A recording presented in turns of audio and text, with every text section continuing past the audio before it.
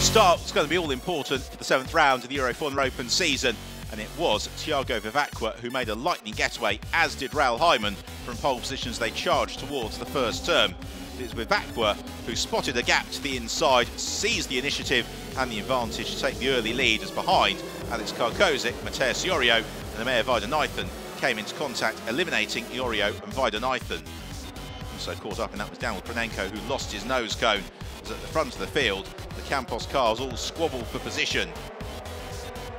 Iorio, frustrated retiree, and the same going for Weidenreuthen. So it's Vivacqua who led from Laxonen, Hyman and then Nikita Troitsky in the early stages. But Troitsky pulling off a fantastic move on Hyman into turn 1, swooping around the outside of the South African, and thereafter the Russian was released to chase down Laxonen.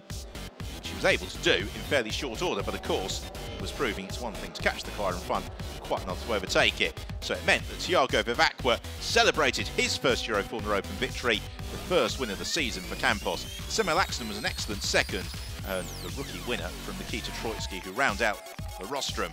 Hyman in 4th and Yanni Fitcher, third rookie, with a solid 5th. Championship leader Harrison Scott to 9th.